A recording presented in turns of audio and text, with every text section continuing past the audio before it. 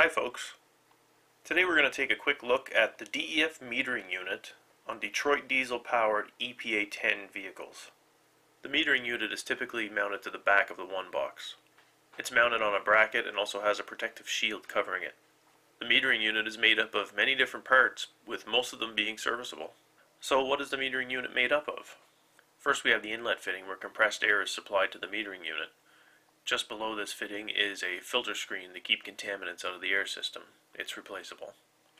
Next we have the diffuser heater. This is the first of two heaters in the metering unit.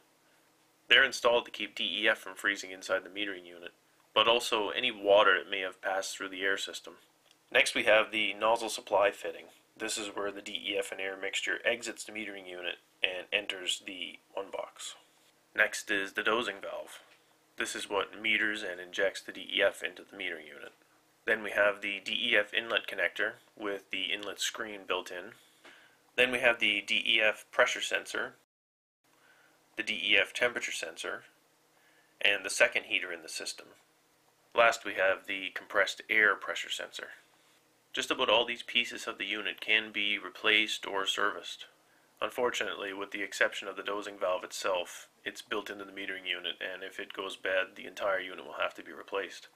The fittings and sensors and heaters can all be directly removed from the metering unit and replaced. In some instances, the diffuser heater may need to be cleaned if it becomes blocked or plugged up. It can also be replaced if the blockage is too bad or if the heater itself fails. You can disassemble and access it by removing the 3 Torx screws from the bottom of the unit. So how does it all come together and work? These EPA10 setups use the combination of pressurized DEF and also compressed air to inject DEF into the aftertreatment device. The unit mixes DEF with compressed air and injects it into the exhaust flow through a nozzle mounted in the mixing chamber. DEF is supplied to the metering unit from the DEF pump. Once inside the metering unit, the DEF passes through a 30 micron screen that's fitted inside the inlet fitting.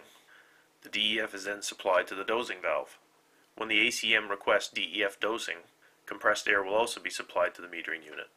The dozing valve will open and it will spray the proper amount of DEF and air mixture into the DEF nozzle.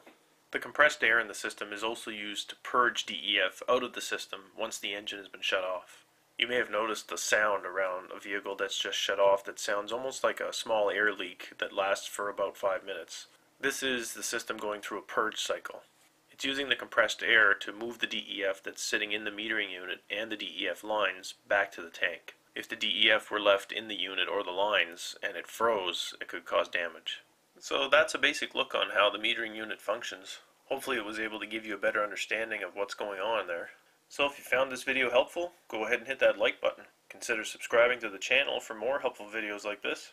And as always, thanks for watching.